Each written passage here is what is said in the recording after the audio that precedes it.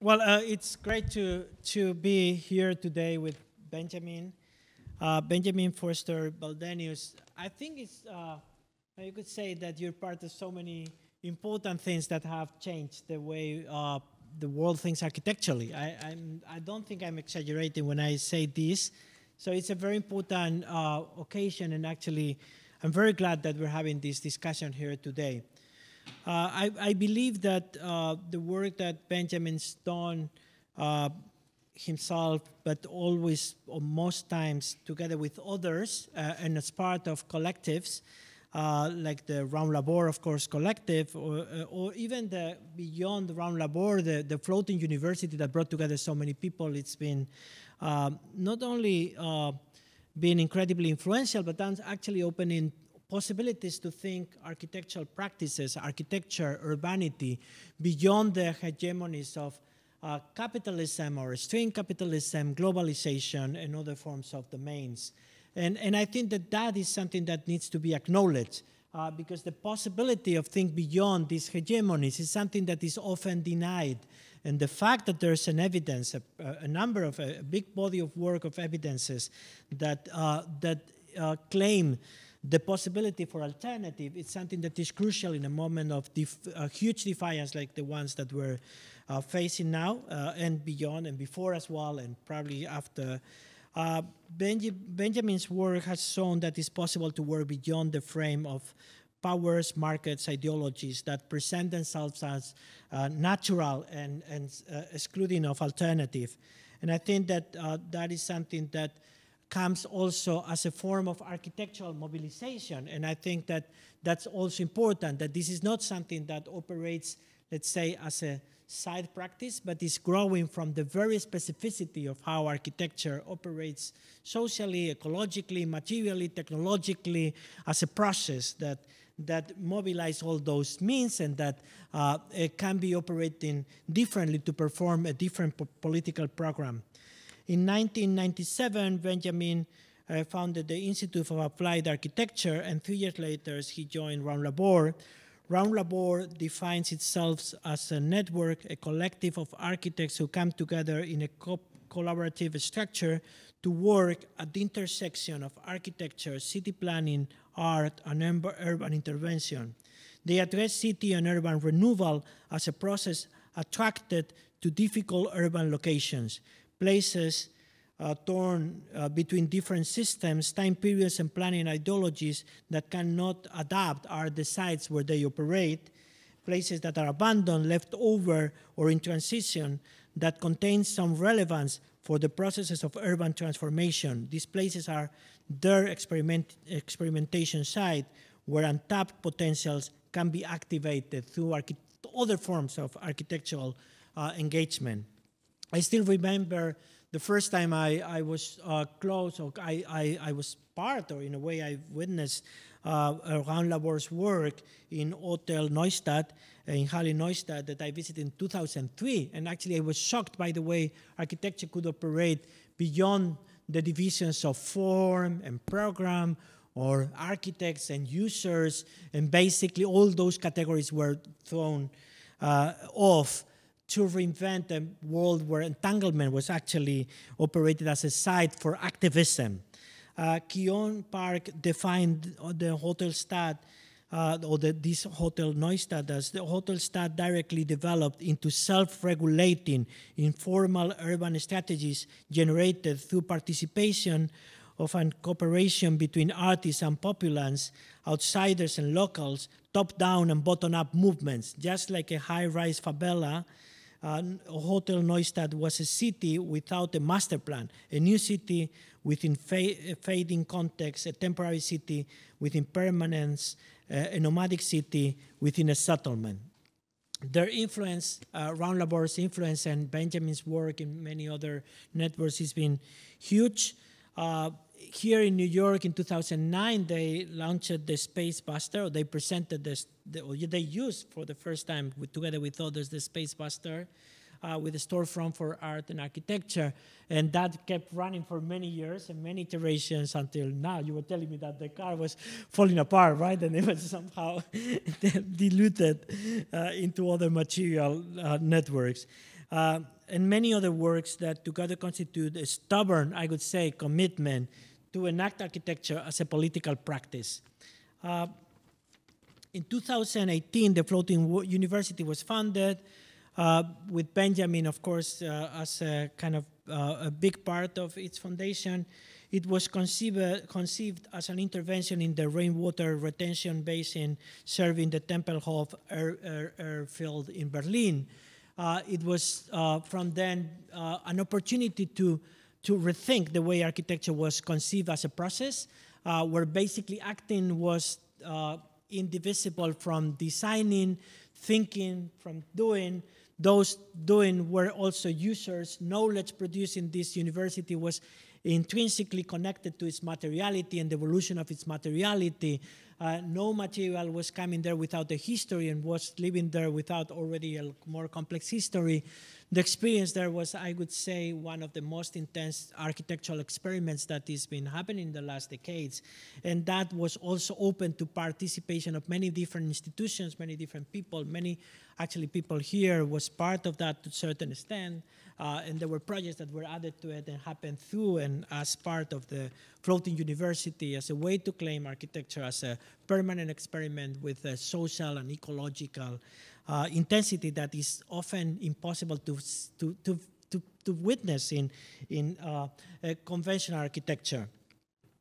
I wanted also to say that, of course, we could go in a very classic way to go through all the merits and distinctions that Benjamin himself accumulates, I would say, and that would be endless. But I would say that, of course, the recognition that Raoul Laborde got in the past Venice Biennial with the Golden Lion was, of course, unanimously received by the community of architecture around the world. That's something that was fully deserved, and that was also pointing to new directions for architecture to operate, and that adds to many, many other awards. Benjamin is also a professor. He's a professor of cohabitation, defined by the institution as the Stadl-Schule in Frankfurt am Main as the art of living together on a damaged planet, right? I guess that there was a lot of thinking and discussion probably put into the definition of your position as professor of cohabitation, right? And of course, before there's a long list of places where Benjamin has taught, like the Prague Academy for Art, Architecture and Design, the Folkwang University of the Arts in Essen, the Royal Academy of Arts in Den Haag, and many, many other places. So I think that we're here this is a very special moment. I think we have the great opportunity tonight to discuss architecture from a very different perspective, but the perspective that is totally needed and responding to contemporary defiance probably much more intensively than any other practice and body of work that I can recall. And I want to include in this introduction the words of Raoul Laborde defining themselves and Benjamin as a fundamental part of it. We call what we do research-based design. We're committed to dealing with places one-to-one, discovering and using what we find within the conditions of the site. In the process of doing, we learn more through active design about the site of investigation and find new methods that are open to appropriation and upgrades the existing. We do not solve problems. That resounds probably with many of the discussions that happen here and have happened here in the last decades. Rather, we initiate processes that give actors the opportunity to know, understand, and use the city and its dynamics as well as its possibilities. Please welcome me join me to welcome Benjamin here tonight.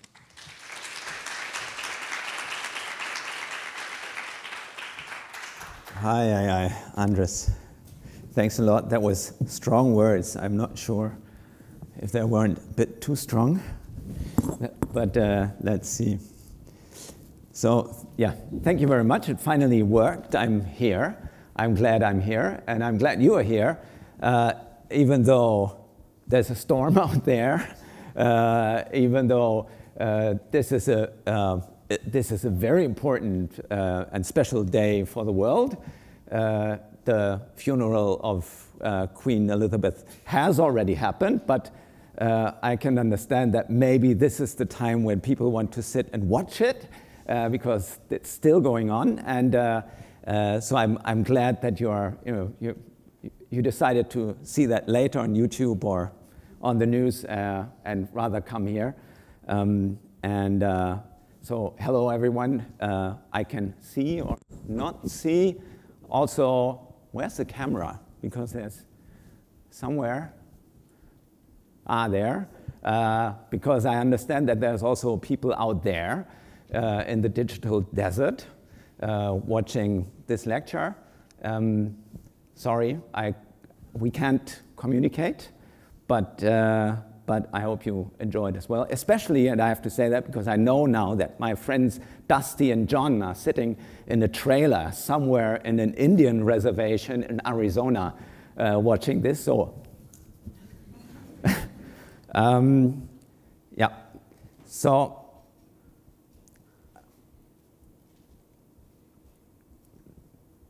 this event today, it leaves many people very, very sad. But it also asks a lot of questions. A lot of questions that are around the role of the Commonwealth. And maybe it's a good day to rethink this term. What is Commonwealth? And how should we deal with it? And maybe it's also a good day to think about democracy and the role of democracy and the way it's structured. And as I read yesterday on a bench at the river, it's a good day to be alive and not dead. Okay, so let's get started. My name is Benjamin. I think that was said already. I am a trained architect, but I see myself more as a performing architect, so I'm exactly in my role today. I'm performing the work we've done, and this is actually not the image that I wanted to show. I wanted to show this image. This is the book that me and my colleagues from Raumlabor, we are 9 architects, by the way, have published in 2008. That is the last book we have published. And in 2014, I received an email from the University of Vilnius in Lithuania that sent me a file that was a transcript of a lecture that my friend and colleague Matthias had given at that school 2 years earlier. Now that lecture was on the 2nd of February, and later in May he passed away. It was a strange thing to receive this kind of transcript, like a voice from the past somehow. And I just want to read to you the beginning of the lecture, which is really interesting because it's also the first words on the book that we are publishing soon. It's too small. Here it goes. Good evening, everyone. It's a great pleasure for me to be in Vilnius. It is the first time in my life, and it is also the first time in my life that I have experienced minus 30 degrees today. In Berlin, we have minus 16 at the moment. So let's start. Before I forget, I have to introduce our own book. It's called Acting in Public, and we published it in 2008.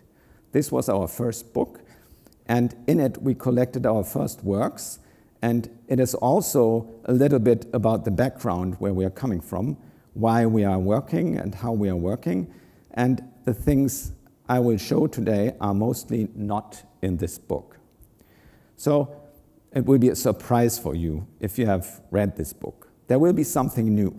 At the moment we are thinking about a new book because we've had a lot of new experiences with our work.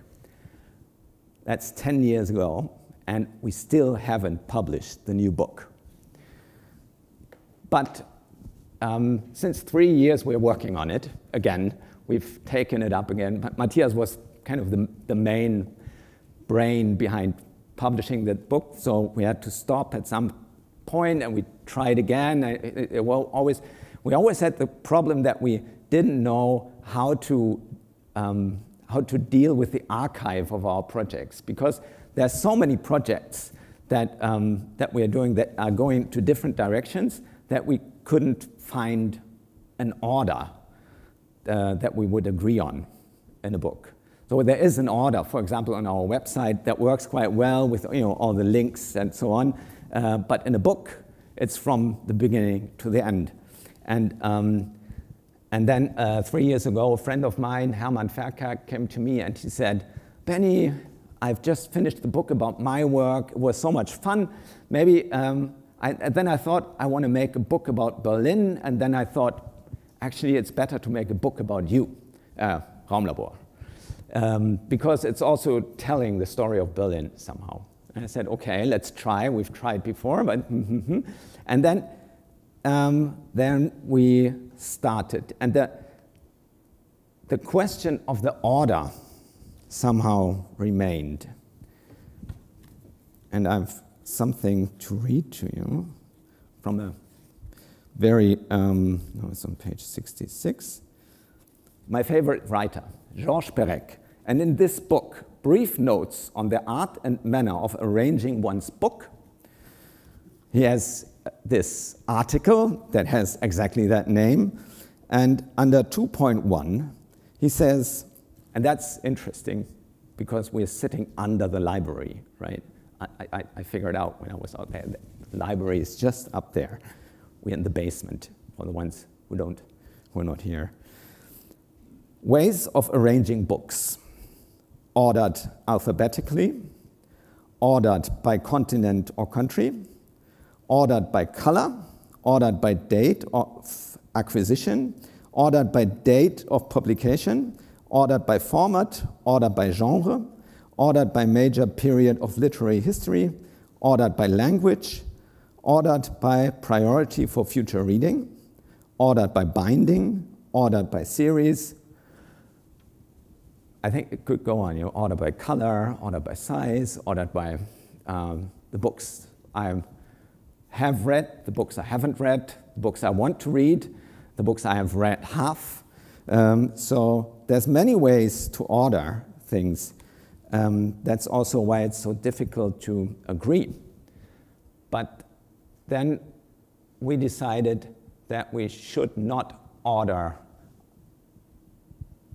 put order into our projects, but more talk about the topics that we are interested in.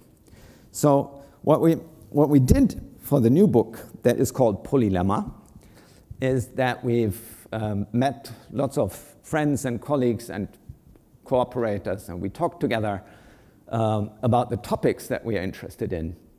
And then with a system that we don't reveal, we show images of our projects. And this is also what I will do with you today. But I'm not going to read, of course, I'm not going to read the text from the book, but I'm going to show you the projects and explain, give you a bit the subtitles of the projects. Now, as we are on this important day for democracy, I have decided that I don't decide what I talk about, but that we decide on it together. And what you see here is different kind of small slideshows. You can see how long they are by looking at the amount of megabytes that they have. And these are topics. And in a minute, I will tell you what's behind that. So you have an idea and a way to decide. And then with something like an applausometer, we will decide what I talk about. There's one exception. As Andres has invited me, I gave him the first choice. So he's a kind of the monarch on the side. And as you could imagine, he wants me to talk about the floating university. So we have to have a little bit of time in the end to talk, to hear the story behind the floating university, which also makes sense because lots of these topics kind of lead into, stream into the floating university. So wait a minute, there's a thing here. Building the city together is mainly talking about hands-on architecture. Us going somewhere with a car or a truck full of machines and a bit of an idea what the outcome should be, and then we try to gather through the building together the neighborhood or the people around or groups of people, and we build things together, and by that kind of raise a bit of identification towards the outcome. Then transforming urban practice. Now that's a big topic for us, but I've reduced it a bit to the story of the Tempelhof airfield, which is for Berlin a very, very important site because it's super big and it was given to the city as a kind of a present, a new public space that is maybe half as big as Central Park and has nothing on it. There is things on it, but no, there's no kind of design features there yet. And we have made a couple of interventions there. We've been part of the planning of the opening of the site, and I think it's an interesting story. So if you're into a story, that would be this. Then water culture. Now this is about, there's many topics that we are super interested in and that we try to bring into our work. And one of them, or one of these things that is always coming back is the sense of water and trying to design with water and bringing water into it. This is talking a bit about that, and it ends with the swimming pool that we are building at the moment in Gothenburg. Then the mobile activator units. This is if you're interested in all these kind of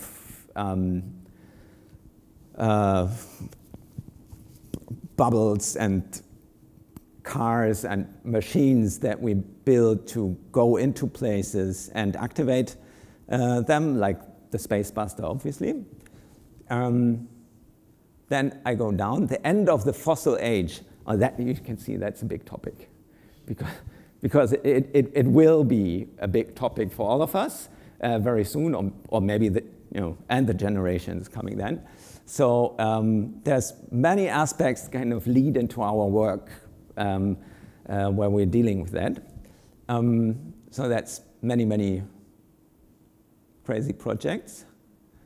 How to become a Raumlabor is, we can also leave that for later or for the Q&A, but I didn't want to miss it because I know that it's also interesting. Once you've seen a couple of these projects, you're wondering, how is this possible? How could you, how did this happen that you are not sitting at in an office like Skidmore, Owings, or a smaller office making ventilation planning for universities. Floating university, that's clear. Spaces of encounter, that's a nice one because it's one of these things that we always try to attempt is as bringing different people together and attracting people with architecture, so that the social dynamic that actually is the one that makes the space. It's not the architect, it's not the builder, it's not the walls and ceilings. It's mostly people that are coming and doing things. This is what this is about. Learnscapes is about kind of learning environments that we've been doing, like programs and workshops and different, our own universities that we are founding from time to time that are vanishing again. Fast hotels is the one that's including that. I didn't know that you were at Hotel Neustadt. That's so long ago. It's 20 years ago. But it's talking about the notion of sleeping and how that can play a big role in our cultural life. Ambiguity tolerance, I just have to have that word in every lecture because I like it so much. I think it's a skill that we all should be training, that we're bearing, that things are being seen in different ways from different angles with different perspectives, and then the outcome is also maybe different. That's part of democracy for sure, but it's also part of the world that we live in. This one is mainly talking about the project that we did in St. Louis, Missouri,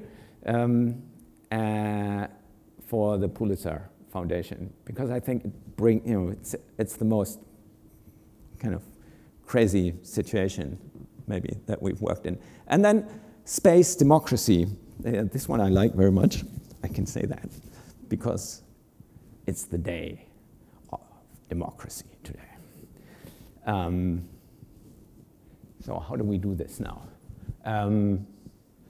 Maybe I need one person who has a better ear than me. You have to decide which applause was the loudest. Do you want to do this? Yeah? Okay, great. It's only because you're sitting in the front row. I could take somebody from the back row as well. Maybe two people. Maybe the guy in the back row. Yeah, you? Yeah, and you decide together which one was louder. So, okay. Moment to make up your mind.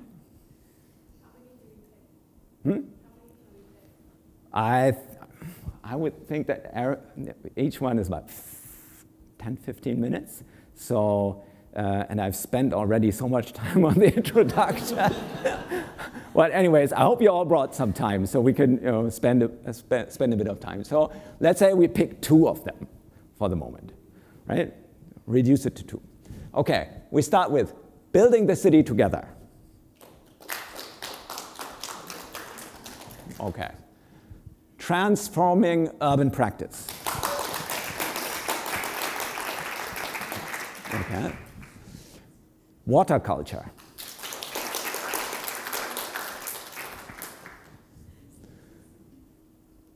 Mobile activator units. Well, okay.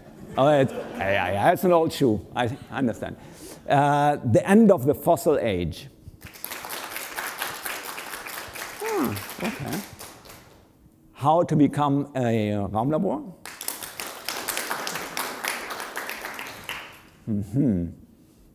We skipped floating university. Spaces of encounter. I wonder when it comes. Learnscapes. Fast hotels. Okay, ambiguity tolerance. Okay. And space democracy. Come on. Okay, it's difficult to decide. Do you know? And the second? She says ambiguity tolerance. What are you saying? Huh? Ambiguity tolerance. Yeah, and the other one, the second one? I think transforming urban practice. Okay.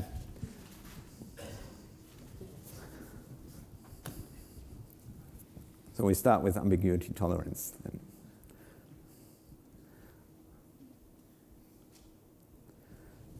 Here we go.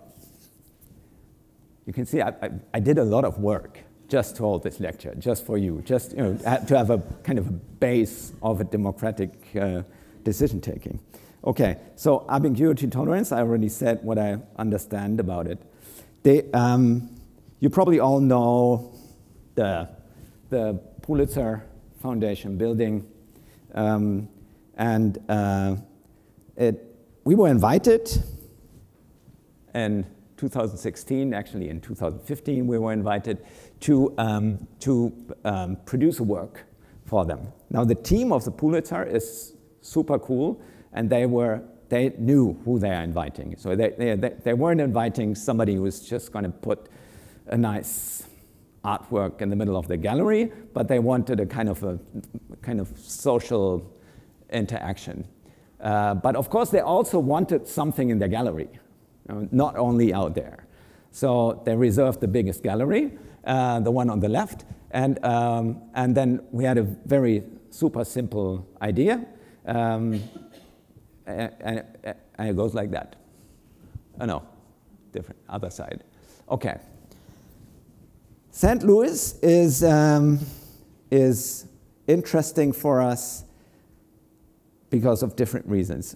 First of all, I was an exchange student in St. Louis. So I was twice in St. Louis when I was 15, 16, and I remember it like faintly. But all my colleagues haven't been there, so they didn't have the same reason to go there. But what we all know is the destruction of the Pruitt-Igoe buildings, because it's part of the Koyaanisqatsi movie. And because this that was a very iconic moment in the time of architecture. The Pruitt-Igoe settlement that was built by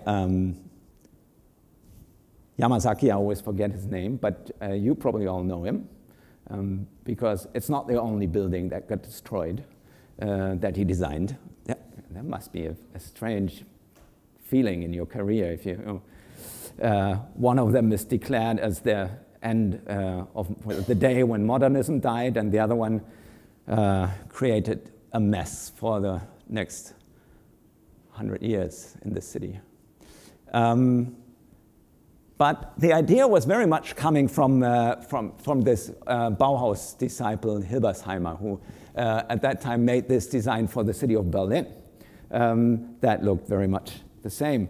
But and in Berlin, it was also at the same, almost at the same time with the Pruitt-Igoe settlement, we had a design that was realized that was already slightly different, because Hilbersheimer's design was already 30 years old, so that, there were other ideas of urban design at that time.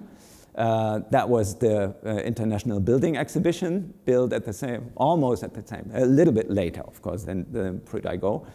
And the East Berlin reaction to that was at that time it was the Stalinallee. Now it's the Karl-Marx-Allee, buildings that were kind of serving the same ground. But in St. Louis, it was a bit of a different story, because they didn't, obviously in St. Louis there was no war before that destroyed the whole city like it was in Berlin.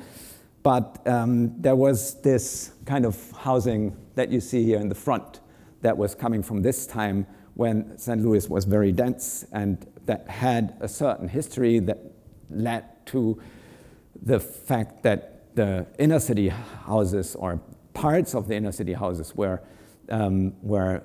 accommodating lots of not so wealthy people. So it was seen more or less as a slum. And it needed something that should be done. The reaction was that there was maybe one of the few times in the history of the American urban planning, there was a big housing settlement built that was social housing. Now, because it was one of the first, there were a lot of decisions that were made wrongly. And that was for sure not the architecture, because the architecture is as neutral as the queen. Of course, it's not. But there was a lot in the rules and regulations, in the way that the tenants of the houses were being chosen. It was only, there was still a kind of a racial segregation. So some of the buildings were for white people, others were for black people. Then in the houses of the black people, there could only be mothers with kids but no husbands. So it had to be single mothers with kids. And of course, there weren't enough single mothers with kids, so they kind of faked the absence of the husband, and at the moment that the buildings were built, there was a new law that segregation is not allowed anymore. So all the apartments had to be given to all kinds of people, and that meant that more and more black people moved into the white corners, and then the white flight happened and all the white people ran away and became a completely colored neighborhood with a lot of, already at that time I think a lot of social problems. And then there was then the political system changed, and there was no money anymore for the maintenance, and then everything that broke got repaired. And that led to situations where you had a winter where a lot of the pipes broke and nothing got repaired, and you had these like long stalagmites of ice hanging down. And that again was the argument that that was not well taken care of also by the tenants, so it had to be torn down. And as Charles Jenks said, that was the day that modernism died. And what he meant was that the ugly modern architecture has to die so he can build his postmodern architecture. But of course, it was not the fault of the architecture. And that was the site when we came, was still this wild forest. We have some areas in Berlin that were the same state. So it was, nobody ever wanted to build there again.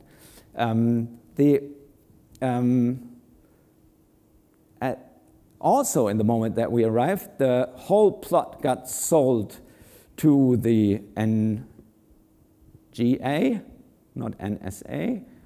So the National Geographic Agency. There's another image coming. And this is things I have to tell to other people, but you all know what St. Louis looks like, and you all know why it looks like the way it looks like. You also all know that Ferguson is part of the St. Louis County, and that this site is almost downtown. And what is happening now is this whole site, this is the Pruitt-Igoe site that we've seen before with the high-rises, plus 3 times as much above there is a big construction site for basically a server farm. And it's interesting because sometimes I look again what it looks like because you can still see it. I wonder why, when it vanishes from Google Earth. Now, this whole story was interesting to us because we couldn't understand how a city is taking itself apart. Mainly, why? How can it be that a city in the center of the city has so many falling apart buildings, brown fields, green fields, and so on? And then we made a big research about that. I mean, we have to. Maybe you don't have to because you already know it. But for us as Europeans, it really is a strange phenomena going on there. What we see here is this is the Pulitzer Foundation. This image is actually to show that it's also built on the same plot like all the other part of the city. and it's built by this guy. And the interesting thing is that when I looked at that, I was wondering what critical regionalism is, because I'm not so good in architectural history. And I found out that critical regionalism is actually the opposite of postmodernism, which I thought was an interesting thing and also a good reason to deal with these topics in this building, because we thought that Tadao Ando would like it. Why I'm showing this is because what is pretty clear is that as this building is made out of 3 normal St. Louis building lots, we would probably fit a house in there. And you can see it here as well. Now, this is a research plan that we made after we have been explained that there was this law of the redlining, where the city of St. Louis at some point decided that there's parts of the city that they would maintain and where they would put effort into keeping the urban structure. And that is everything underneath the red line. The red line is a street called Delmar. And that everything above that line would be basically, from an urbanistic point of view, left to itself. And of course, you can guess who lived at that time on the lower part of the map and who lived on the upper part of the map, and what was going on there. And what I think is also interesting, that you can see on this map very well that the density here actually remained better than density of this area. So what we have here is a severe case of racial discrimination, I think, in urban planning. And that's how neutral urban planning is, or not. Okay, so what we wanted to find is a neighborhood that wants to get rid of a house. And we found the Lewis Place neighborhood that is very well organized already, and there was somebody to talk to,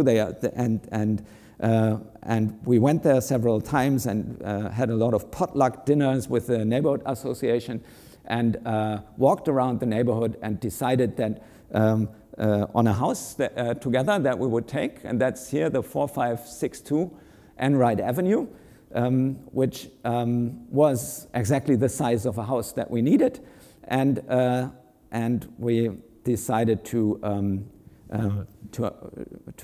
look at it and find out how we do this. Now, of course, it was clear that it's a bit difficult to take the whole house. I mean, the budget of the Pulitzer was okay, but not okay enough to actually transport the whole house. So we decided that we take mostly everything but the bricks and everything but the stuff that was lying inside. And that was a story on itself. Anyways, but I like the colors of that house somehow. So we decided to take everything that's wood, the floors, the windows, the doors, and find ways to bring that over. Another thing that we found out by looking closely at this building, because the Lewis Place neighborhood used to be a neighborhood exclusively for white people, and when we looked into the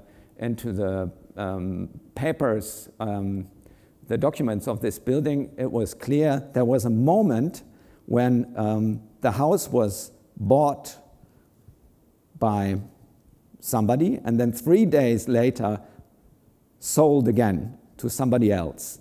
And it turned out that the somebody who bought the house was a white person who was working as an agent for a black person that wanted to buy this house. And the black person was, I think, a doctor or a teacher.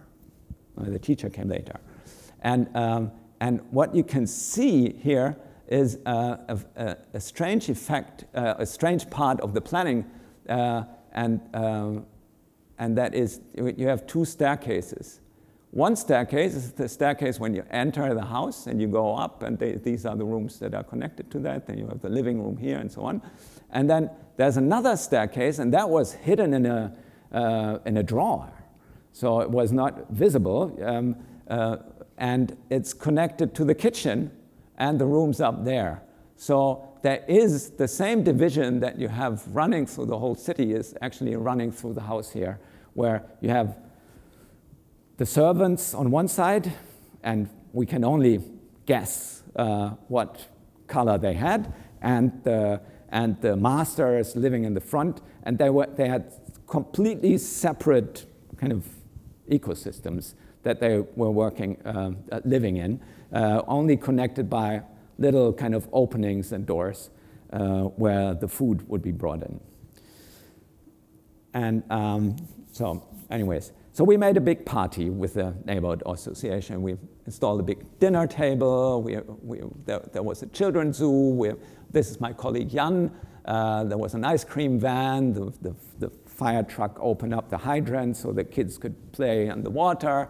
He also got a bit wet. This is Amy Pulitzer, who also came there to say goodbye to the house, and that. With this goodbye party, we had already achieved one thing, and that was that a lot of people that would normally go and see a show at the Pulitzer, but wouldn't really dare going into a neighborhood like that, or not walk around there like in a normal city, came and visited the place because it was we were there, and Amy was there, and everyone was there. So they all came and made this kind of step into a world they normally are avoiding. And then we brought the house there. This is an image that we've already seen. It was a bit difficult. I flipped through this very fast, so you can see the design of this. And in the front, it was quite intact. In the back, we left it a bit open and made an exhibition of all the research that we did. And yeah. And the most important part was that the neighborhood association, who also had never been on the other side of Del Mar to visit the Pulitzer Foundation, also came, and with them also all the people that knew about the story. What we did then was, when we made this tour with the Space Buster 3 years after this exhibition, we came again to the site because in the meantime, the staff of the Pulitzer had discussed with the neighborhood association what to do with the site now that the house is gone. And they have decided to install a butterfly garden, which I think is very good because we need pollinators, and we have to make space for pollinators, and we have to plant plants for pollinators so we can keep them. The Pulitzer found a young landscape architect, and then together with him we kind of inaugurated the site and prepared it for the planting. There was a dinner in the Space Buster and a picnic, and we've also made a little work with questions. We like questions, as you know, and we started building a new kind of staircase up that was then later on designed with the bricks of the house, because the bricks is the only valuable thing of the house, and part of it, like 2 pallets, I think, were used for the staircase, and the other 5 pallets were given to the neighborhood association so they can finance their youth activities with it. Yeah. There's any questions at this point? Maybe it's better to ask about this now than later.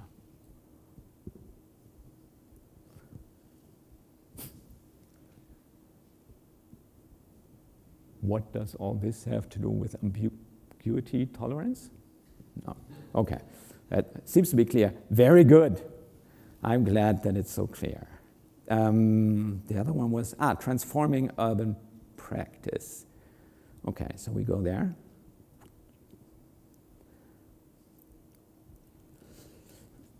Here we go. So the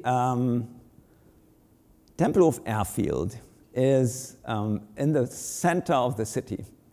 We have 3 airports in Berlin, or we had 3 airports. One was Tempelhof. That was the first airport, also the first airport in Germany.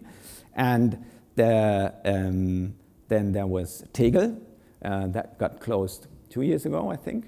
And now we only have Schönefeld because Tempelhof and Tegel are closed.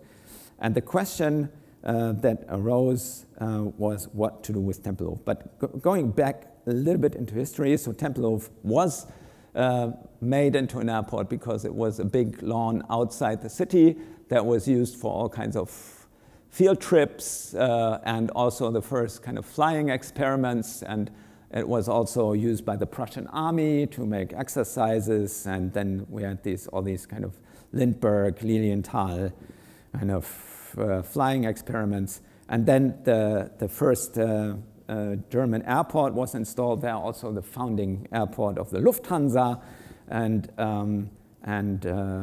these Zeppelins and so on looked like this. Funny to see what an airport looked like at that time. And then at some point in the late 30s, the government at that time decided that we need a bigger airport. And we all know what government that was. So there was a design competition, and this kind of massive building that you see up here, that half-moon-shaped building, was decided upon. There was a time when we had 2 airport buildings, and because actually the government didn't need an airport, they needed a place to produce bombers for the Second World War. And they also installed the first concentration camp beside Tempelhof Airport for the workers in that factory. And I go very fast through this because it's not what I really want to talk about, but you can ask questions if you want. And that's also why the area around Tempelhof Airport was heavily bombed during the Second World War. And then the notion of Tempelhof switched a bit at the time, the years between 65 and 67, I suppose it was, when Berlin was cut up from the rest of Western Germany, or West Berlin was cut up from the rest of West Germany and had to be fed by these aeroplanes there. Every 2 minutes they loaded an aeroplane to feed the 2 million people in Berlin. So that was a kind of a positive notion. And then after '89, when the wall came down and the reunification happened, there was a decision that maybe an inner city airport is not the hot contemporary thing to have anymore. So there was a decision to close it in 2008. Now, the question was, of course, what happens next? And the political decision was that, of course, yes, it's good to have open space, but we also need space for the building industry and the real estate market. And and anyways, Berlin needs more apartments. At that time, it was bit questionable. Now it's a bit different, but so there was a decision to at least define certain areas, and these are the red areas, as kind of new housing estates, and leave the center part of the taxiway, that's the round thing, and of course the runways, the 2 long light green strips, free. But if you know about urban planning, you also know that these processes between a decision that's been taken and the realization can take many, many years. I suppose, around 15 to 20 years to realize something like that. Also taking into account that the whole area had to be cleared from possible bombs that are still underground. So, and you know, there need to be competitions, there need to be designs, there need to be political decisions. That need, the whole like planning process is just very complicated, and then starts the building and so on. So 15 years at least. So the question that the city had, and that was interesting, was what happens in between? That's where we came in and where we are allowed to work in a team that is making plans only for these kind of 15 years, or maybe 10, they thought 10 years, but we knew it's more, in between. And our proposal was this, that we instead of this kind of typical urban mechanism of master planning, we impose a kind of a more a strategic way how new ideas of urbanity can invade this site, and how this can also become something that is kind of manifest in the future of the site. So this is a very, very simple idea. I think I don't have to explain it. You have 5 years to experiment, and then 5 years of consolidation of these ideas, and then that led to this plan here. As you can see, we are already behind that, and it didn't happen for several reasons. But this is the way that we are thinking these processes, because we also have, that's part of our argumentation, is that if we want a city, we want a city where the people in the city also get the chance to maybe participate, or maybe actively intervene into these processes. We have to give these spaces. We have to invent these formats where it's possible, and these and within these, then these formats have to be somehow also be they have to be public. They have to be looked at. They have to be also. There needs to be decisions. What of these things is something that could be good for the future? What is only very within the time that we are in, and to kind of mediate and argument this, we make these kind of diagrams that also keep a lot of things very blurry, but it shows that we are thinking in a strategic way over time. Now, the interesting thing about this is that there's all this long-term top-down processes. The competition about housing estate at Columbia Dam, that actually means the site where the floating university is. The International Building Exhibition, that was an idea that there should be a third Berlin International Building Exhibition in 2017. And the IGA is the International Garden Exhibition. These were all ideas that were projected on the Tempelhof airfield at that time. And if you know a bit about the history of Berlin, nothing of that happened. The International Building Exhibition was cut by the mayor. The International Garden Exhibition went to the outskirts of the city because there was already a bit too much wind against it because it always means you have a closed park where people have to pay entrance, and that was not a good idea. And all the construction never happened, and this went like that. But here are the plans that we made. One of the tools that we proposed was that there should be something that we call pioneer fields that should be implemented, where basically people can come with an idea and do what they want.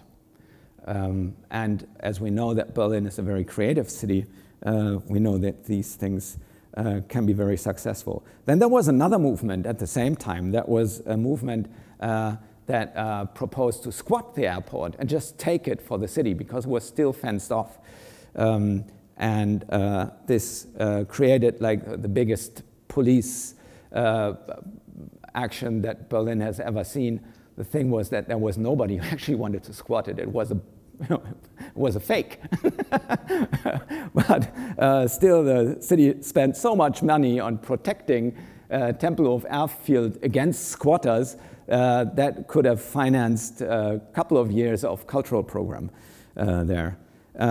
Anyways, these are just some figures. And then the opening actually happened. So 2010, the reopening happened, and it was a big success.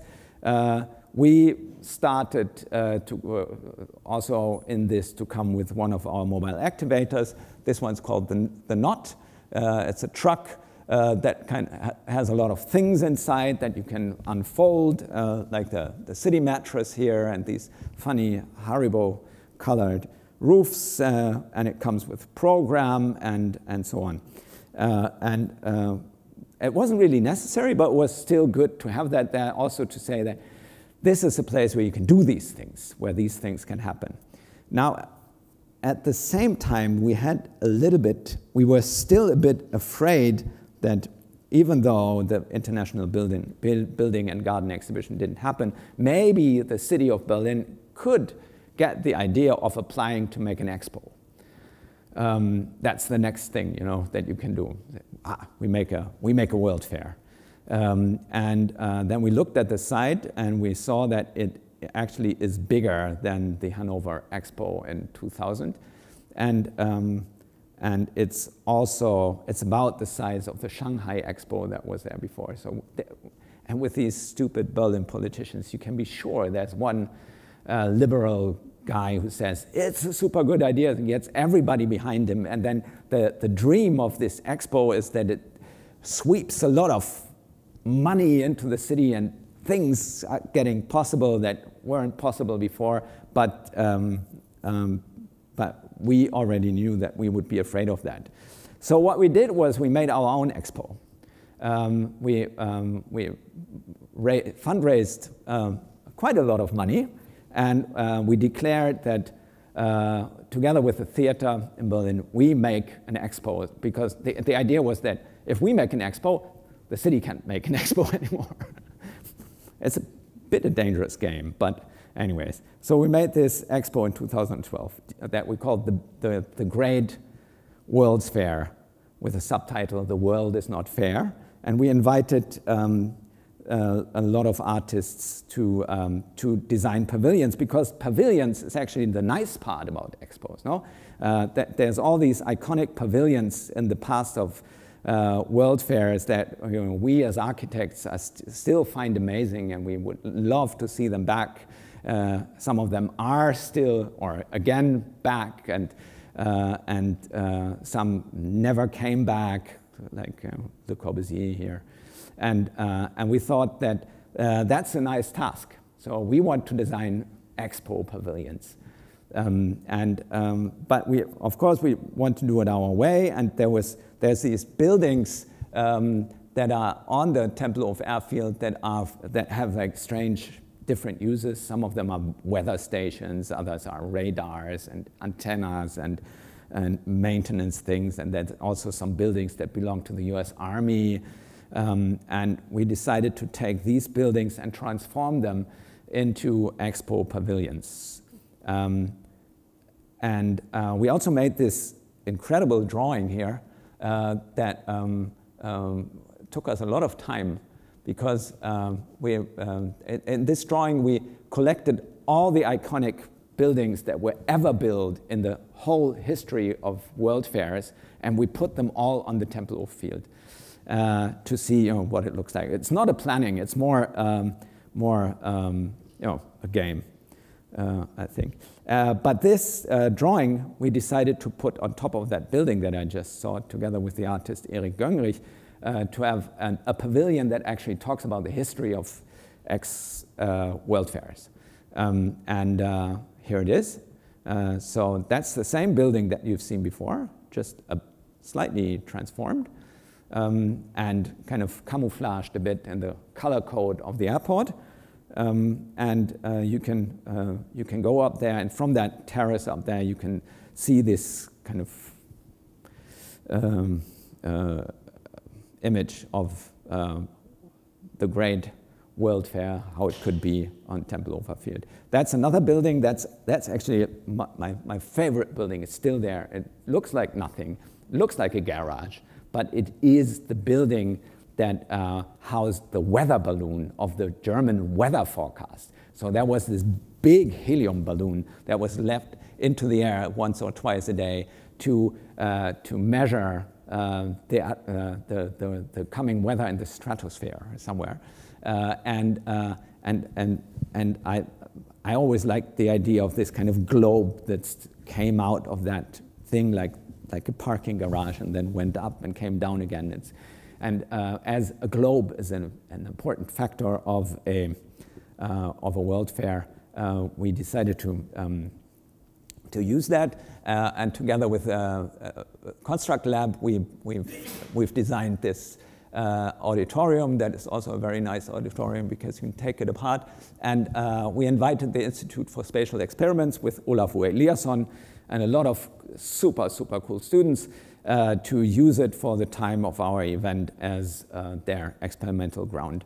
We also made a pavilion that was a stage for a performance by the Japanese theater maker Toshiki Okada. You have to think that Fukushima just happened the year before, and also 9/11 happened the year before, and we looked at the images and it was amazing how similar the images looked.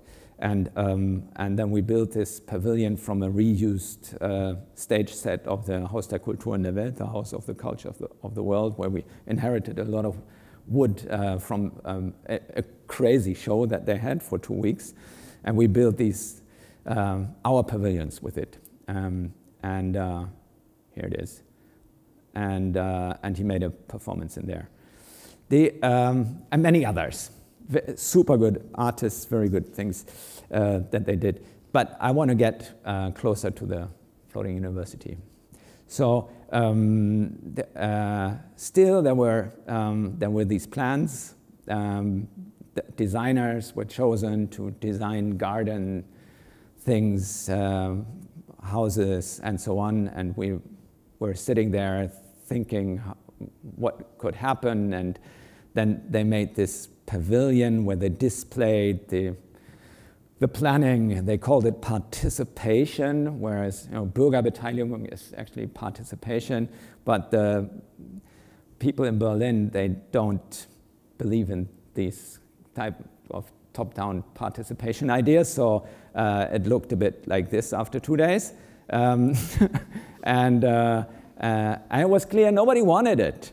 And then there was a group that was super smart, and they were called 100% Tempelhof, and they wrote a law, and as in our democratic system, you can actually make a poll for a law that you want to impose, and with the general elections, there also came a small paper where you could cross yes and no if you want that law or not.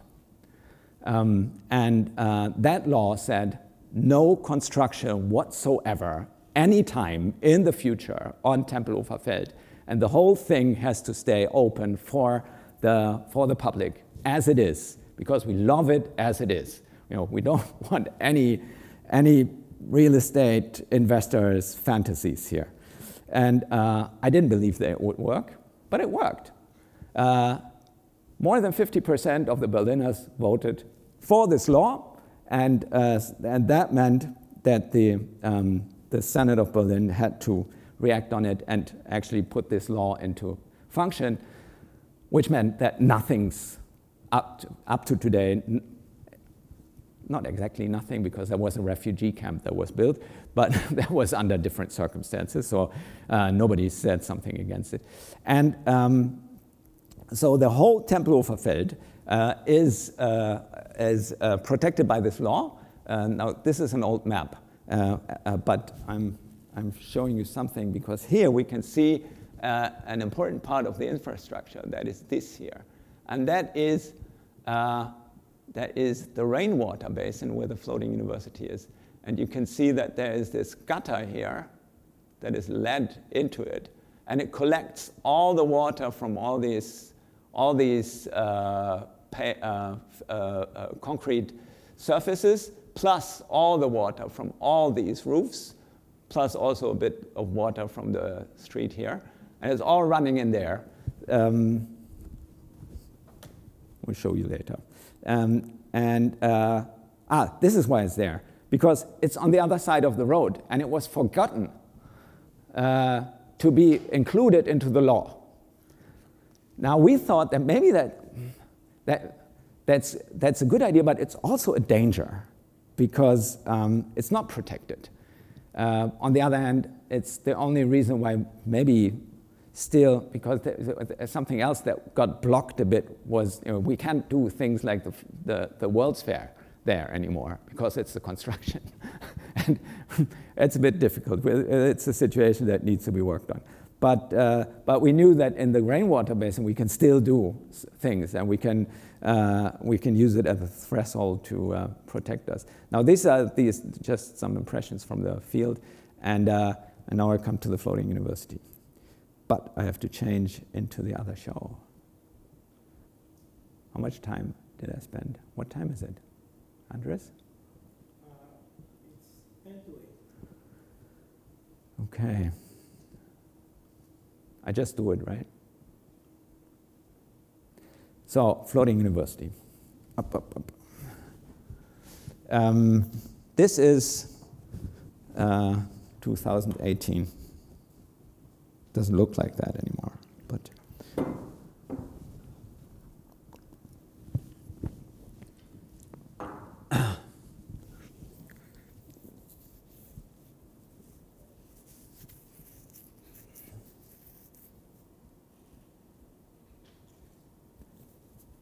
So as I said, this is the site. This is where the gutter goes, and then it goes in a tunnel underneath that ends in the basin here, and it's never that blue because it's a stormwater basin, so it's only filled with water when it rains, when it rains heavily. But it's an important infrastructure in the city of Berlin because the city of Berlin has a mixed sewage system. So that means that the water and the shit goes in the same canal. That was an invention by the Berlin sewage water engineer and plus the main urban planner of the 19th century, James Hobrecht, who went around the world and then found this in Chicago, and he said, that's good, we do it. And that's the interesting thing. I talked yesterday with a friend about, for example, the subway in New York City. That was built also a long time ago, and it's still working the same way. And it's almost impossible to change it. Same thing with water infrastructure, at least in the middle of this, in the center of the city. It was built in the 19th century. It's still the same, still works well, except for moments of heavy rain. When there's heavy rain, it's too much water for the sewage system.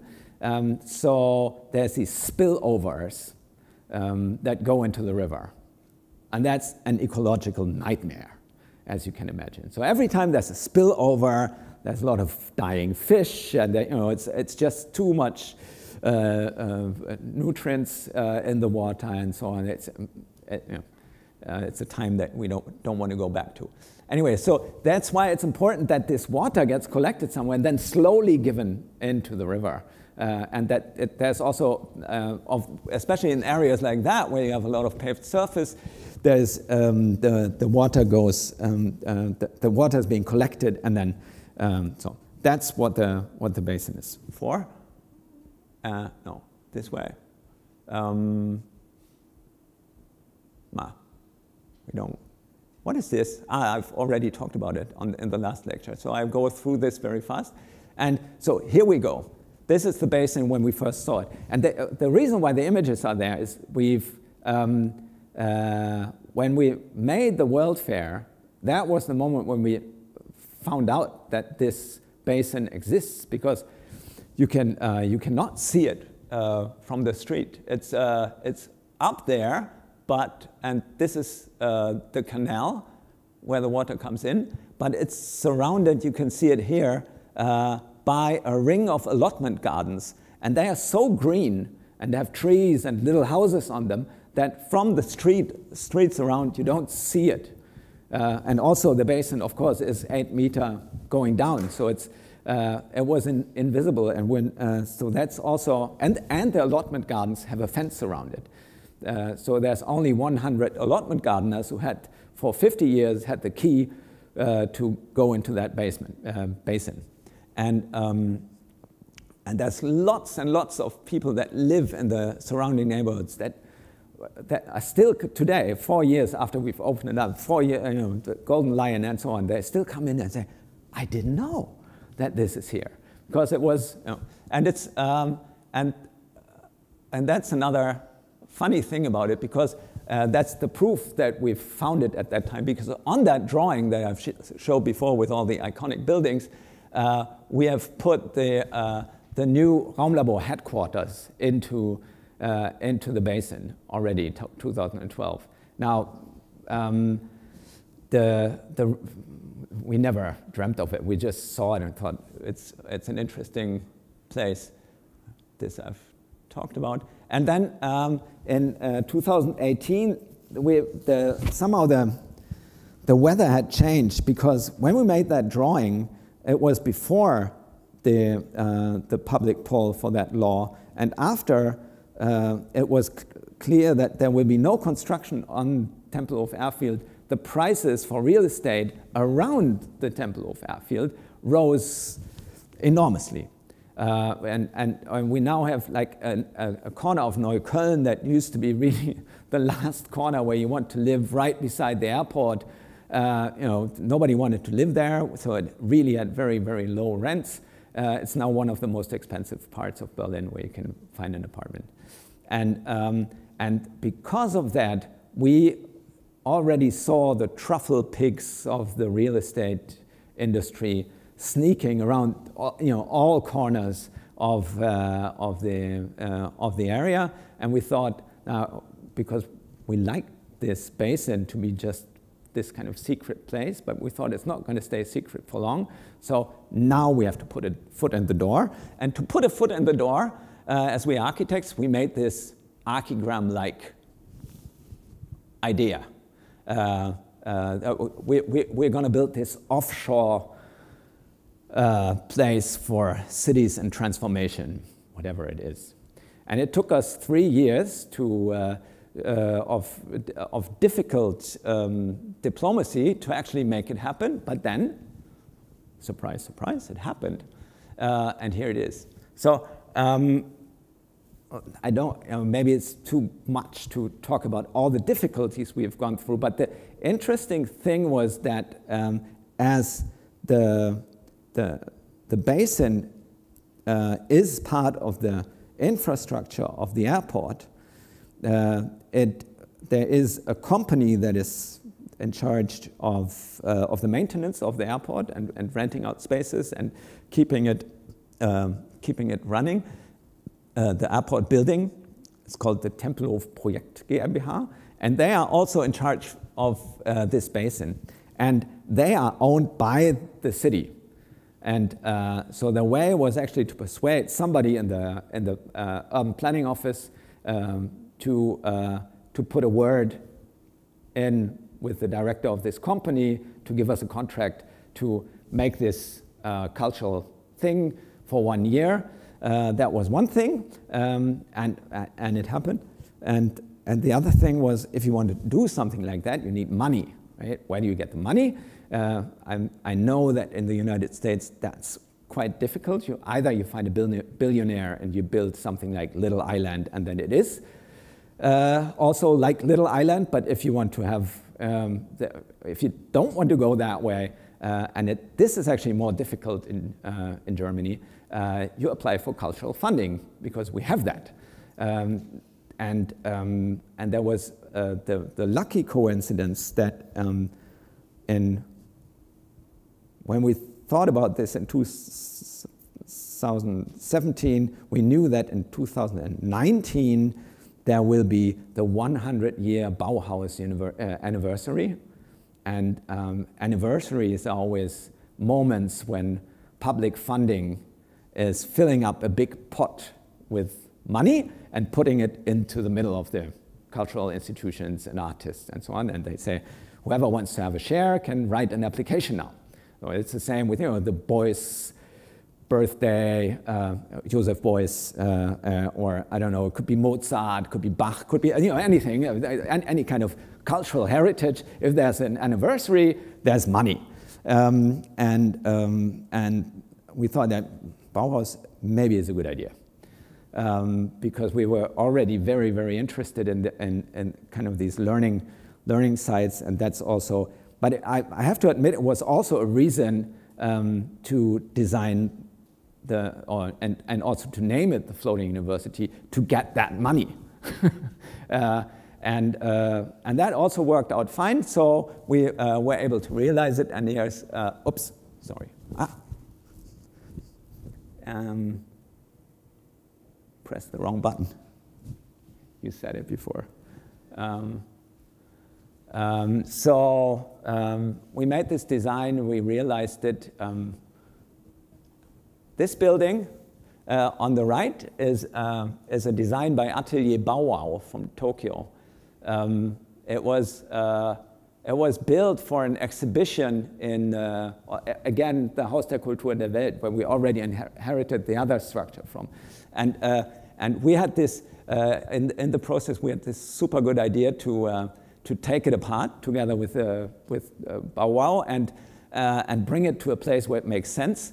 And the place where we thought it makes sense was the refugee camp in the Temple of Hangars that was there in 2015, 16. It took a while, but then we managed to build it up there as a kindergarten. Well, that was before we wanted to do the Floating University. But it wasn't before, but it was a way to already get a foot in the door into the Tempelhof Airport to be able to talk with the director. It didn't work out that well, but anyways, because the company that was running the refugee camp was fighting with the director all the time, so they didn't invite him for the inauguration of the children's house.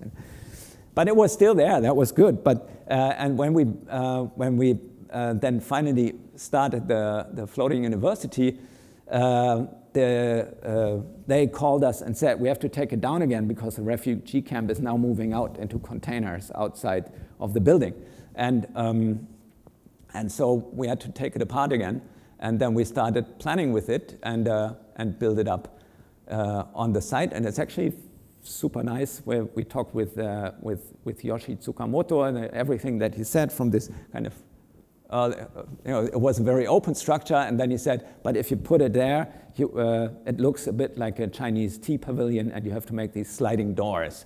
That's why we designed these sliding doors. It also needed a roof and so on, but it's still there. It's super good. It's our only building that we can close. So there was an auditorium, there was a kitchen up there, there was a water experimental tower and a bar, and here you see the auditorium, and the auditorium also had this pool in the middle so people could sit in the water on hot days or just put there. It was not always working, as you can see. And there was a lot of experiments of all kinds of practices. On one side, we invited artists to make workshops, and on the other side, we thought, and that's, now I'm coming to your question in the beginning. No, that was before this officially started. We invited groups of students or groups or teaching groups from all kinds of different European universities where we knew the teachers. Right? There's lots of people and friends in our network that are teaching somewhere, and we wrote to them all and said, we have this site now, and if you want to come for a week or 2 or 3 and exercise your research here, and you can do it. And there were about 20 groups of all kinds of students that came in the first year that all tried out lots of different things. And this is just one example with the students from The Hague that were using the site to, I don't know, find, this guy is making coffee without electricity, and he's making making fire himself, and so on. So it really brought the students also to a kind of different idea. This is an installation that was built by a group of students from Bogota and Munich together, a kind of a bicycle trail that's referring a bit to the history of the site, because it used to be, before it was a rainwater basin, it was a bicycle racetrack there. So they cleaned up a part and made this kind of bicycle dance space. Then that's a more artistic approach there on the right. That is the result of a workshop that Spanish architects, what are they called? TAC, thank you, TAC, that's it. Made. It's an interspecies meeting place, the first one that we had, the first group that actually pointed out that we need this, and now we know it. But there were also, all kinds of activists making workshops and so on. At the same time, we started something that became more and more important, and that is the Kids University. So we invited artists to work with kids on the site and make all kinds of things. The kids inhabited the site immediately, of course, when they came there. They started walking around with rubber boots. They started looking at animal traces in the mud, made photos of them and researched on certain things. And they told stories about the things that or wrote stories about the stuff that they found, and told these stories to the grown-ups. They looked at the water, of course. There was also workshops together with water analysts and chemists and so on. And we also, water became also a very important aspect there, because there is this rainwater and it's being collected and then led into the river. And we all know through the sponge city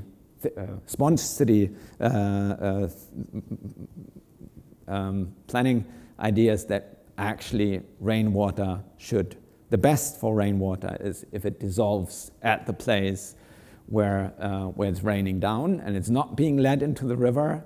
And the problem with the water in the basin is that through being led over a kind of different kinds of surfaces, the roof surface of the building and then also the concrete surface and the road, it's highly contaminated with all kinds of things, from pesticides to oil to nicotine and so on, and it's all in the water. So the question is, how can it be clean? So we built a set of different experiments. This is a moving bed reactor that is actually a very well working bacteria cleaning system, and we also made a rainwater collection in the toilet where the water is being collected in the basin in the middle, and instead of flushing the toilet with a box that is filling up with water from somewhere, you have to take the water with one of these flowering buckets and take it to the toilet and then flush yourself, which makes you a lot more aware of the water effect. And of course, sometimes the water also is invading the space, and then we have aqua alta and have to deal with it. But we are always embracing these moments because it only happens 2 or 3 times a year. And then finally it happens, and we put on our long rubber boots up to here and start jumping around in it like that. And after that, we have to clean up.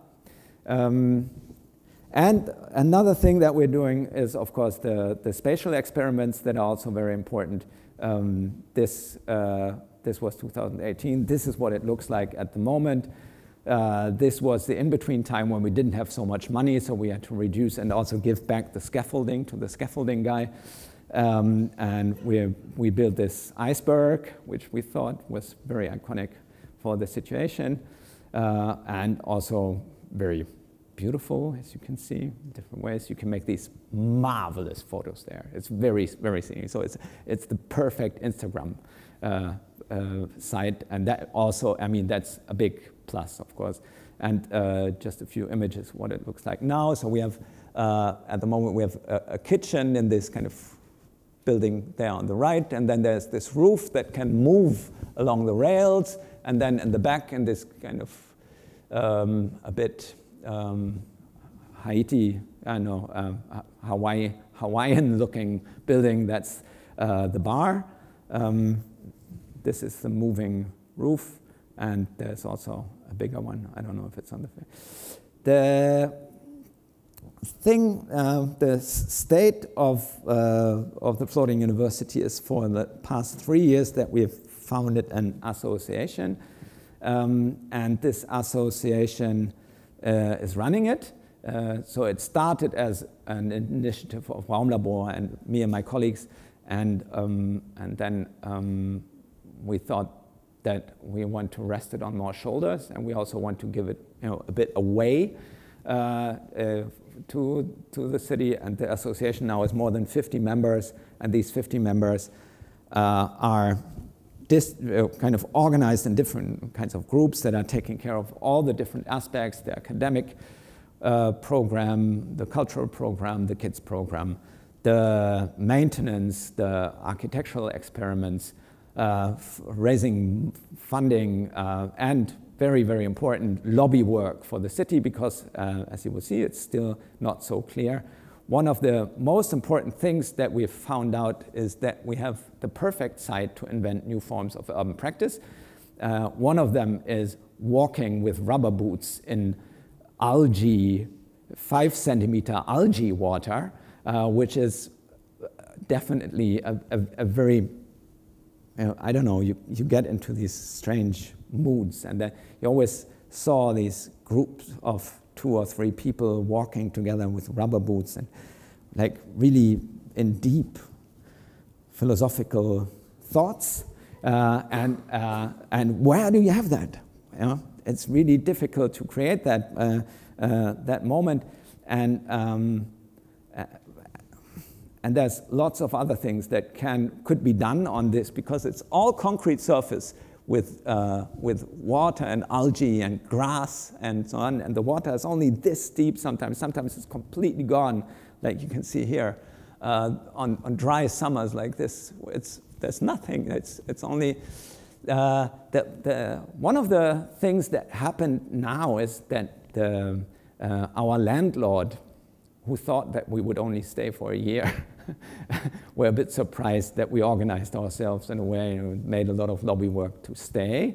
And then they found out that they are responsible for this place, and with this kind of response of this responsibility, they started seeing that they're also responsible for the maintenance of the public infrastructure. Now, one idea of the public infrastructure is that the water is coming in and running out. Now, the outflow is constantly blocked by these reeds that you see there, because as they are growing on concrete, whenever there's high water, they move towards the outflow. So what they are doing is they are taking, with big machines, the reeds away from the outflow so that the water can go out. The other thing that they found out, and we knew it already, is that it's highly contaminated mud that is there, which is something that, in the best Donna Haraway way, staying with the trouble is exactly what we need to have in front of us to take the right decisions for the future. And what they're doing now, every now and then, every couple of weeks, is coming with a big machine and scraping the mud off, our holy mud. And other things is that they don't, And now, one more thing is that, of course, there's also a big variety of all kinds of animals. And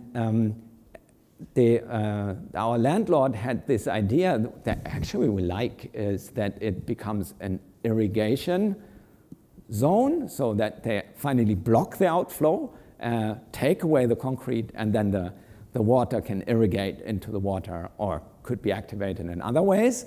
That still needs to be decided. And for that, they had to make a biological survey.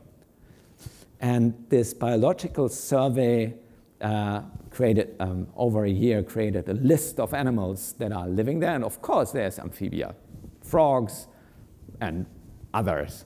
And that was given to the district's nature authorities. And they said, oh, that's frogs. Then we know you're walking around there with rubber boots in the water, and sometimes the kids are even walking in the reed. We said, no, not in the breeding period. They never walk in reeds, because we all know that there's lots of birds and other animals breeding there. But then they said, no, but you're not allowed to walk there anymore.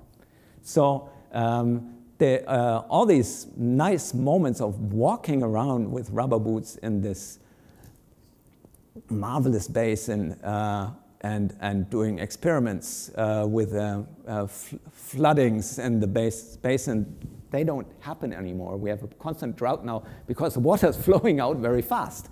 And it's not being cleaned by the reed anymore before it goes out into the river. So all these marvelous situations belong to the past at the moment, let me see.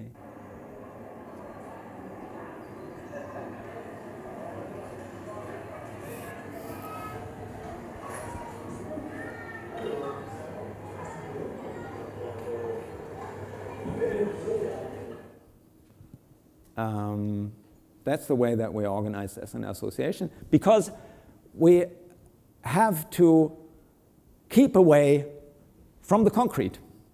That is, of course, we have to ask for a permission every year again. And now they said, you only get the permission if you put up these signs that nobody's allowed to walk anywhere beside on your wooden structures. And you have to get rid of these rubber boots. So all these they're a bit, we could have new rubber boots maybe, but they really said, we don't want to see these rubber boots anymore, because as long as you have these rubber boots, people are going to put them on and walk around wherever. And so we had to clean that off. Rubber boots are gone. And we have basically all the wooden structures to walk on, which is, it bugs me, really. The space is getting smaller, the space of experimentation is getting smaller, and it's getting more and more bureaucratized. And even us as an association, we start to have this kind of, should we really obey these stupid rules that are put upon us just because we want to have the next permission for next year, or shouldn't we do it? So there's all these discussions that somehow you could say they're interesting, but they're also, they prevent us from thinking about, hey, what could be the next interesting topic that we could tackle here? So what I'm trying to do at the moment, that's my latest strategy, is for this festival that I'm making this October, that is called Re-Educate Me, a post-fossil theme park, that is kind of trying to transfer strategies of sustainability from the Japanese Edo period. That was the time when Japan was closed off from the rest of the world, and they had to live with the resources they had on the islands, and everything that that we know and love about Japan was created basically at that time, including sushi. If you can only cook rice once a week, and you have to eat cold rice with raw fish the rest of the week, the only thing you can do is put some algae around it, right? Because, yeah, and many other things like the kimono but also a lot of very, very important and interesting art forms, where the reduction of the everyday life also kind of boiled down and distilled, in poetry and in performance and in music. All these kind of all the minimalism that we know from Japan comes from 250 years of no import and export, basically, and taking care of the country that the land and and so on. So we looked at that, we made a symposium about that, and we invited 20 artists to listen to the scientists and historians that we invited in Tokyo and Berlin at the same time. So it was streamed like tonight, and they are trying to make this kind of translation act into contemporary art. And one idea that came up there is from an artist couple called Maya Franz. And what they want to do is they want to build these guitars out of dead Berlin street trees, because we're losing about 1,000 street trees, trees that stand in the street every year. And they are proposing that we could build these guitars with it. And then I thought, that's good. These are no rubber boots for sure. And they are also our own wooden constructions. It's a kind of a minimal architecture that is permission-free, because if you walk, if you go with a pair of sandals to the building authorities and you ask for permission, they're going to laugh at you. They will say it's permission-free. So we have these permission-free wooden structures to walk on, and that's my next step, is that we get the people back into the basin on these guitars. I think that's it. Thank you.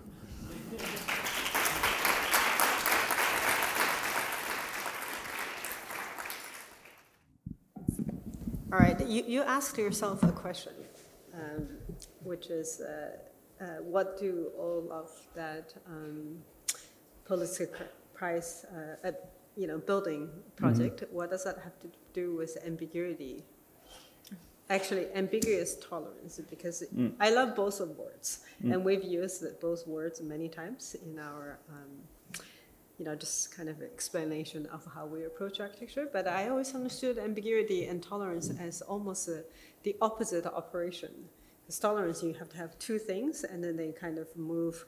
They do this dance with each other, and you have to leave that space. That's the third space in between, versus ambiguity is like one thing that maybe can be interpreted in multiple ways. So there's this kind of diffuse bifurcation that happens, right? So what do you mean by ambiguous tolerance? Well, ambiguity tolerance, that was what your word was, right? Yeah, it's... I think one thing that is good to realize is that we live in places that are created through all kinds of different mindsets. And some of them we like, and some of them we really don't like. But they are still part of our environment, and our built environment and our social environment. And I think it's... And some of them, some of these mindsets still exist, and some are kind of slowly transforming. And also there's new ideas and new mindsets, like Fridays for Future, for example, asking for different ways. And of course there's always different opinions how these things go, how our surroundings, or especially the urban surroundings, have to be transformed. And I think with ambiguity, the ambiguity about that is that they all exist like parallel worlds at the same time, and that maybe we don't have to embrace them and find it all super good, but we have to accept, first of all, that this is the way, and there's a lot of historical background that led to this. and that also, like, if you look into the future, there's like all kinds of different streams that want different ways, and we have to. Tolerance doesn't mean that you have to necessarily find a compromise, but it means that you tolerate that this exists, and then you can start with the struggle, the democratic struggle maybe as well, and finding other people that or companions that think the same. I think this is what I mean. And you need both operations to live with the ambiguity of democracy.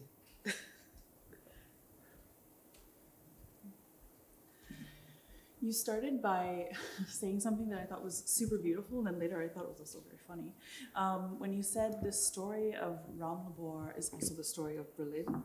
Mm-hmm. And then you showed us the slide about, and you talked about the book project taking a really long time, which is also very exciting that it's coming. And then you talked about, and I forgot what it was called, that sort of gap between that exists in Berlin bureaucracy. Yeah, that like, what is the phrase of what was it called again? The gap between the idea and the master plan and the realization. Yeah. There was like this German word they used, but I forget. And it seems to me, though, I mean, that this kind of that ambiguity tolerance, this idea that has to be, trained and learned, is to me, after hearing it expressed in this way, somehow like kind of unlocked a lot of the projects that I had been familiar with, but hadn't like fully strung them together in this connected way through learning, through education, through making these opportunities for people to come together in conversation, to develop maybe not a tolerance, but first an understanding. I think that's what's been so incredible about a lot of your work, and especially the earlier work. And so I wonder, you think about, floating, the future of floating, for example, but also of other, your projects, sort of like the Raum-Labor project within the educational institution. I wonder if you can like maybe talk about that a bit more, for those of us trying to maybe grapple with, how to make those spaces within the understanding that many of us operate within either an institution or, within, the confines of practice in a particular way. So we can't, so I wonder if you could. That was a journey. Sorry. But if I start from the destination, the way you ended, I think I thought a lot about the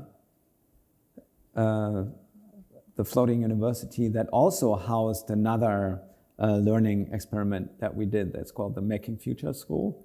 That was for 1 year happening in the floating university, and the second year happened in the Haus der Statistik, which is another big project that we're running in Berlin, and that's a project that my colleague Markus was leading. He's teaching at the Art Academy in Berlin, and he is making this project also with not with money from the school, but with money from some kind of, I think even from the building ministry or something. There was just a pot of money that was put somewhere, and he grabbed it and said, "Okay, we're going to do this now." And that was super good, but super difficult at the same time.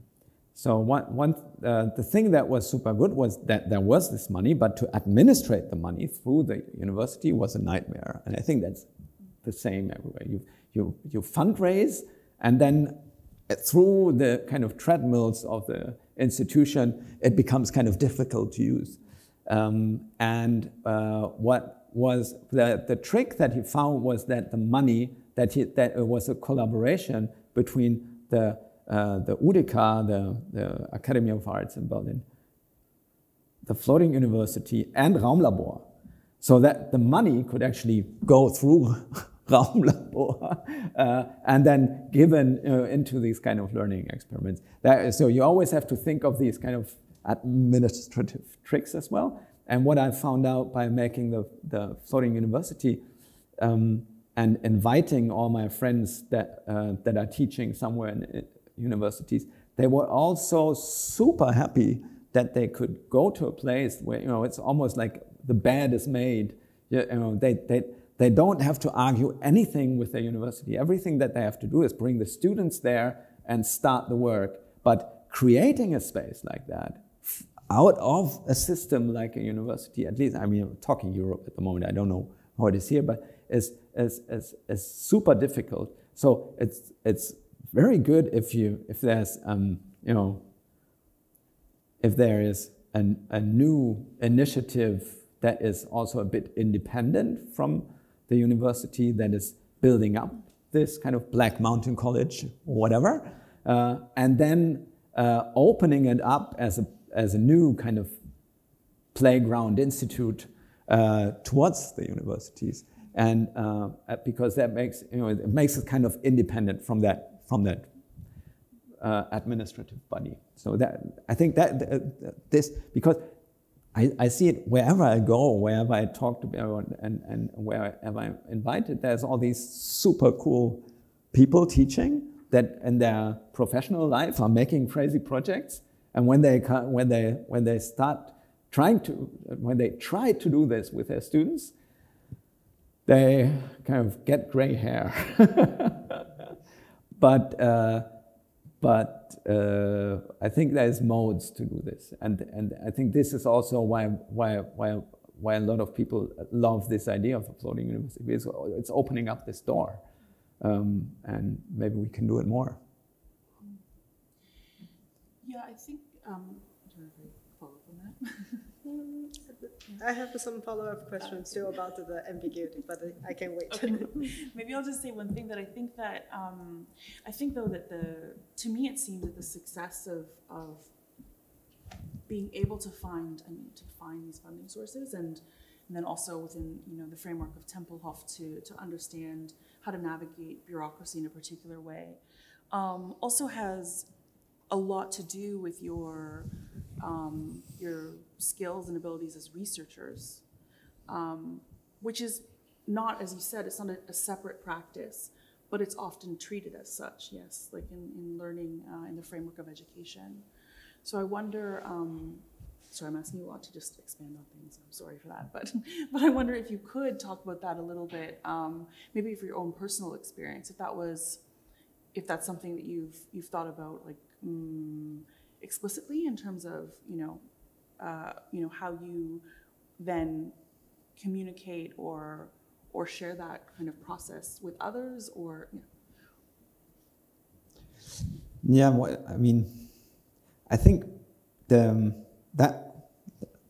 coming back to your initial point, that Raumlabor is connected to the past 22 years of history in Berlin. I think we were, the city just offered a lot of possibilities to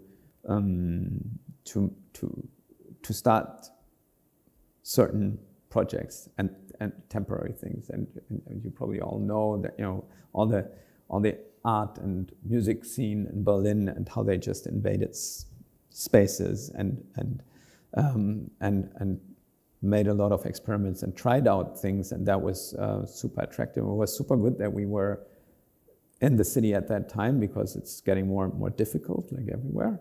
But we kind of saved certain ways of doing things. Like, I think this research part was not very strong in the beginning of our, we basically had ideas and realized them. And these ideas, of course, came out of a certain kind of blurry feeling about sites and locations and cultural formats. But the longer we stayed there, the more we found out that actually all this experience that we've gained by just doing things is also part of that research and gives us a lot of knowledge that we can activate also when we come to other places. So when we're now invited to a place like Pristina in Kosovo, where we've been this summer, that we have these activation tools that still need to be adapted to the site, and we still need, and we know that we can't just take something and impose it to any other place, but we know that we have to go there and talk and understand and find out how, you know, how a site like the site that we were given in Pristina, which was an old brick factory that was used basically as a DIY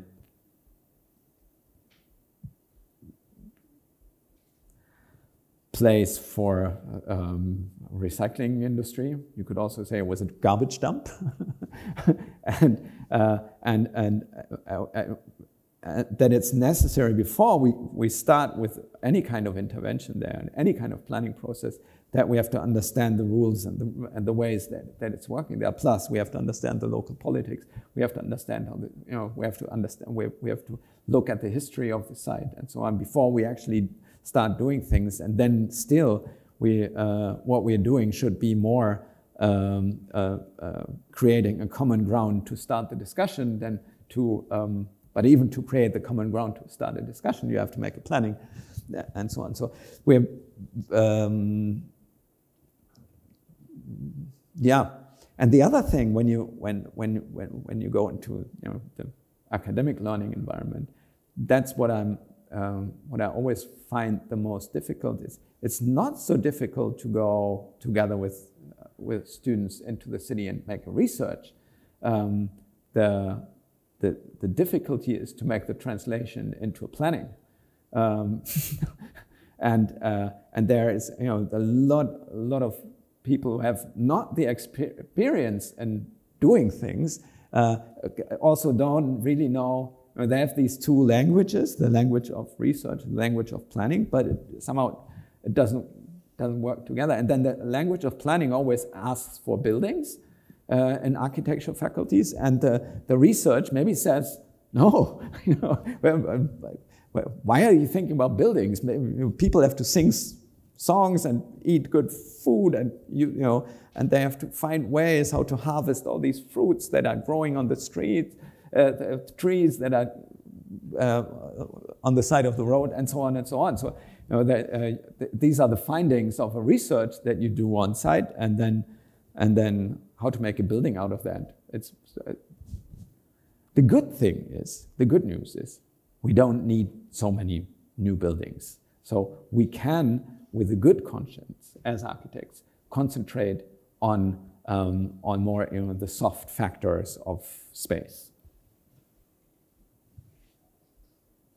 Maybe we should open it to the audience.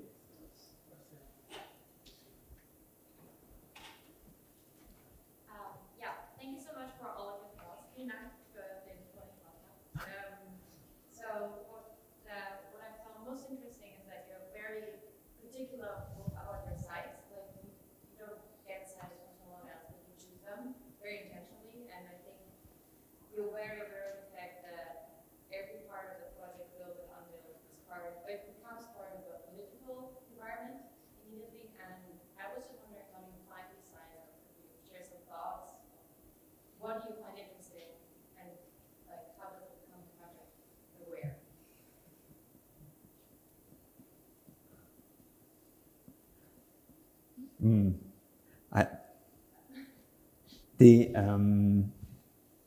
I mean, if it's about sites in the city where we live and practice for many years, it's not so difficult because we know where, but still I can be surprised in Berlin. But it's more the question when you come to, I don't know, city in Taiwan or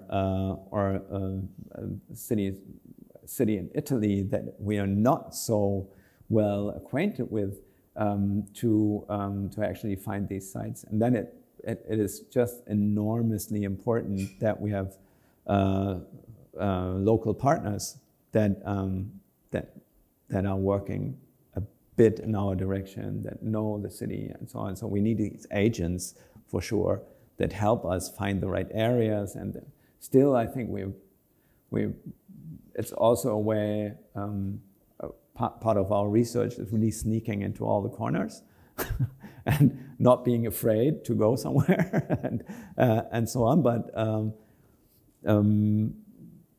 and we also have, I think we've developed a kind of a good nose for the sites that we're looking at, and these are very often sites that it's really about the potential of a site. So seeing a potential that, so it's in a sense it's not so different from somebody like one of these truffle pigs of the real estate agent who knows, okay, this is an area that is emerging and it will be, will become more expensive. So maybe we go and have a look around there, and then or location scout for movies, or and it's about it's a bit like that. I mean, there's always a question how if a site is super cool, but it's outside the city, how do I get the people there? That's difficult. So a site, it's closer to people, it's a lot easier, close to kind of public transport and so on. And it's also a question of what is there that can be activated. I think that we are a lot more open also to activating non-human species and so on. There's not really a recipe. It's a learning. I appreciate that question. I appreciate that question as well. There's I have never seen you speak before, so I have this startling feeling like there's so much in common with some of the questions that we're always facing here, and you of course aren't surprised by that. But with I was thinking in the 80s there was a gallery in New York. I wasn't here, I was in California, but it grew to be quite prominent. You probably heard of it. It was called the Fun Gallery. And it was run by a gallery, maybe you know it, Anders. Patty Astor. She showed graffiti art, and before graffiti art existed, but people started sending her slides. She said, "I'd like to be represented by your gallery. Can I meet you?" And her reply was, "Start your own gallery, start your own war. I don't want to show you how to do this." And it was, trying to maintain the idiosyncratic quality rather than allow it to become. So that, I mean, I read that when I was like 20 years old, and I thought, whoa, that's an interesting person. I'd like to know her. But the reason I bring it up is that I think when you describe Pruitt-Igoe, that image, and the way Charles Jenks mobilized it, I was an undergrad when that image and that statement was made. What you, I think, did very articulately there was start to show that there's another story about why that could have happened. And one big thing was the Brooke Amendment. Is Senator Brooke, Massachusetts, managed to get a bill through Congress that set public housing rent at 25% of household income, which dramatically accelerated a shift in the population in public housing. If you had a good income, you left because your rent actually went up. And after the Brooke Amendment, public housing became far more monolithically poor and more monolithically racial. But that kind of story then allows the building to come apart socially, but also allows it in a way to be misappropriated as an image. Like, this is why it came down. And to me, that was like sheer persecution of the building and the people. But then on the other side of it is something that falls out of regulation, the Free University water basin. When the people attempted to liberate the space, they didn't realize. Anyway, I don't mean to overinterpret anything, but this kind of quality of trying to find spaces that supersede regulatory procedure and thereby are an opportunity, which is, I think, that is such an incredibly, I mean, it's so potent. I don't think real estate is often nearly as good at finding it as people like Patty Astor were with the Fun Gallery. I think it's all throughout your lecture, I was thinking of Terrain Vague and Solis Morales and the degree to which spaces that fall out of commodity process, we shouldn't rush to put them in it because they are indeed that. So, and one final comment, the airport, the Howard Hughes Airport at Playa Vista for Hughes Industries was a real contentious site that people wanted to get their hands on as real estate. And there was a huge push to like stop it from becoming overly commodified. Dana Cuff at UCLA back in the early 90s described that there was still an ethos in the perception of land use in the US, despite all the perversions of American media, that you should work to control property.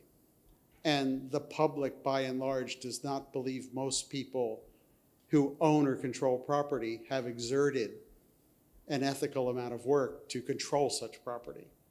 So that when you object about the use of property, you get called a quack, that's her term, when in fact you're exposing a kind of broadly held belief that property is overly controlled by people who have not earned the right to control that property. That's where I think the Berlin, your project for the floating university is this kind of ingenious, well, it's not ingenious because you're not trying to be tricky, but it's very poignant that way. Like how to maintain authorship and control over a place without submitting yourself to the normal procedure of gaining economic authority to own it. There's something, it's remarkable that way. Anyway, those are comments, not questions. It's a wonderful lecture. Thank you. And your jukebox method of suggesting topics kind of worked. It meant something so serious could go against something lighter. You know? Thank you. Maybe final observation presenter. Maybe you can wrap up this. Yeah, this is a super fast question. First, thank you for this amazing conversation and the presentation, of course. And also, one of the things that I found like amazing and very meaningful in the work of Round Labor is how you explain, I mean, beyond the project, like all of the process after the project, or as you say in some point, like the design futures. But also you mentioned Donna Haraway and staying with trouble. So I would like to ask you, you know, like more like as a comment, how do you envision like the new future of, you know, like of these kind of practices? I mean, I personally see like a very close relationship between Donna Haraway and Ronald Labor, maybe, but I want to know like how you envision like these like questions that need to be responded on, like in this like emergency, let's say, in this urgency of new ideas.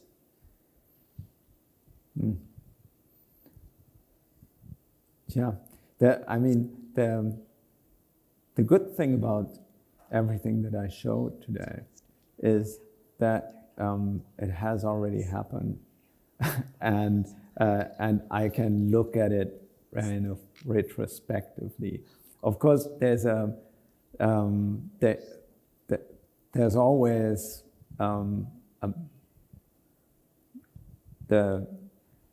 to create kind of utopian ideas, or even if it's only short-term utopian, like next 10 years, something.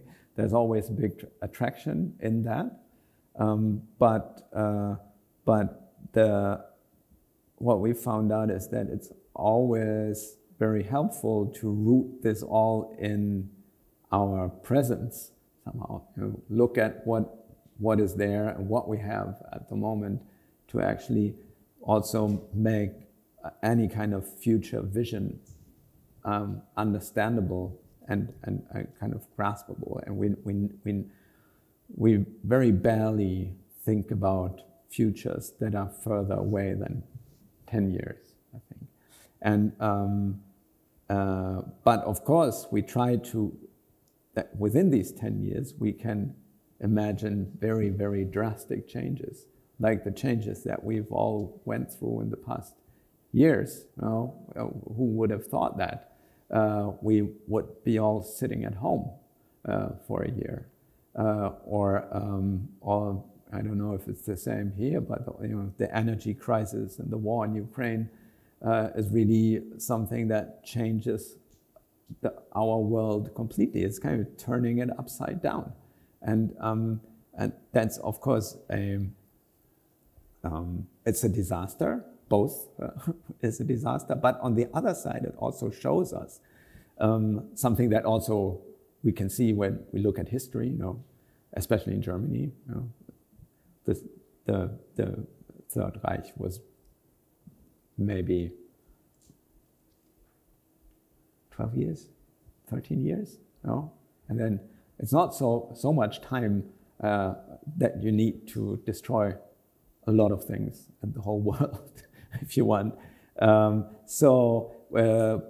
But if you see it the other way around, that's also, there is the possibility of change. So you know, we can change our behavior towards nature. We can change our behavior towards resources. We can also look at architecture in a completely different way. That's no problem, and we can create a practice that's maybe also a lot faster than the architecture that we know. Because that's, you know, with architecture, we're mostly stuck in these very slow processes, except if you're, if you're in one of these countries where things go super fast because there's a lot of investment into concrete and the political systems are, you know, and the planning authorities are not so strong, then of course they can go very fast. But normally it's a slow ship, and we can. It's too slow for all the changes that need to be made, and yeah, that wasn't really an answer to your question, but it was somehow. This is a great place to leave it, to be continued. But thank you so much. Yeah, thank you.